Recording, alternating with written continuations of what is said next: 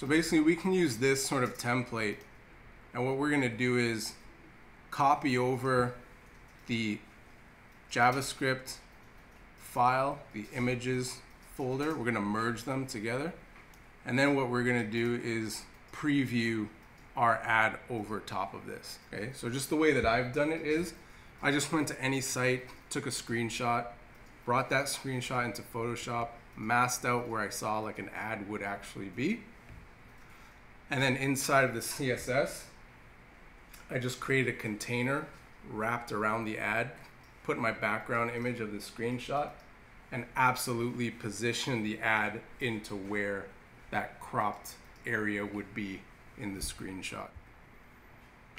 Okay, so what we've done now is pasted in our reset and style sheet right on top of the HTML file that Animate has produced for us.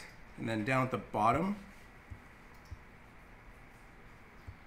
right around that canvas ID, I'm just going to wrap it with a container. Okay.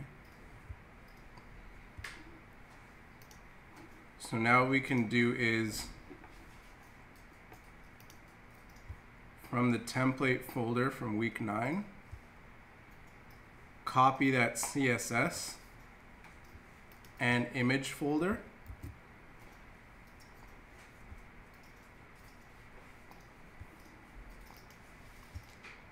and then paste it into our new published folder here.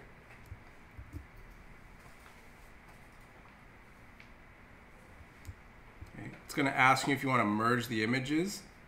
Okay, so don't replace it because we want to keep that Best Buy image in there. So just hit merge, and now it should throw in like the graphic for the phone along and with the Best Buy image. So now you should have that pixel ad HTML with links to the style sheet. Okay, so if we now try to preview that HTML file, you should see your ad show up exactly in the same place.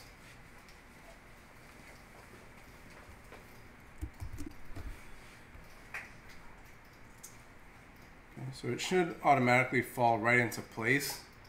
The positioning is exact just for this screenshot, but if you guys are going to use a different screenshot, of course you just change like the margin and the top just so you can position it in where you need it to go.